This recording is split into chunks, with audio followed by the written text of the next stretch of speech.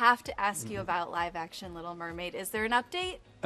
Well, not much yet. It's just that we're starting to write it and putting together the script and the outline and trying to make the adaptation from an animated film to a live-action film, which is, it has its unique challenges, that's for sure, especially because half the movie is underwater. So we're going to be figuring out how we do that. It's very exciting, though, I have to say. I wanna see 'em dancing. I'm sure you're thinking about casting. Lindsay Lohan has kind of been petitioning to be a part of it. Is that a possibility? Gosh, I don't know who's going to play these roles yet. We haven't really got that far. I think we'll start that process probably sometime this summer. Right now we're just focusing on the characters, the material, which is everything. That's the most important thing. And then I'm starting to have some ideas, but it's I haven't gotten there yet. Yeah.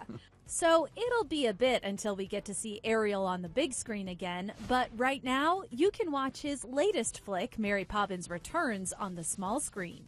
What brings you here after all this time? Same thing that brought me the first time. I've come to look after the bank's children. Us? Oh yes, you too. The home release features some never-before-seen bonus features for fans. To see how the animation sequence is put together, that's pretty thrilling, because it starts basically in a green room.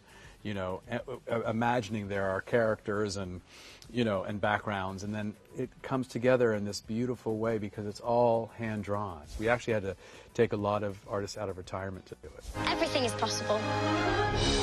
Even the impossible. Off we go. Let's talk about Angela. Why don't you go first, sir? Me? I don't think I've held a balloon since I was a child.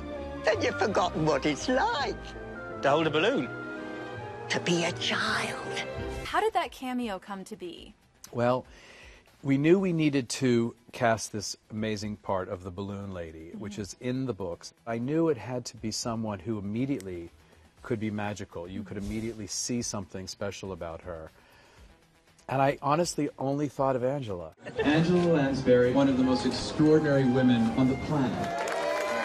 We love you, Angela. We love you, love you, love you, love you, love you. I just thought, who can do that? There's no one like her.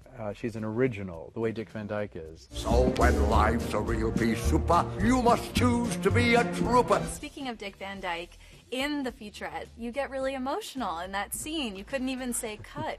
What was that day like on set? Well, that was a dream come true to work with him. I mean, he was my hero. He leads his life. I mean, it's such a beautiful lesson. It's actually the lesson of the film, the message of the film about leading life and looking at life as a child, through a child's eyes, and approaching life with wonder and joy and music and magic. And that's what he does in his own life.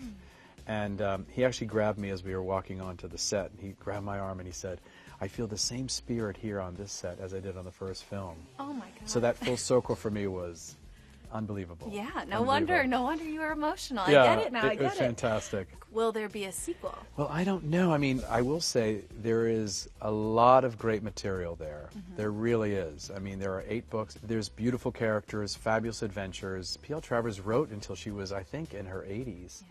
And so it's, it's all there. I hope it's not another 54 years for the next one.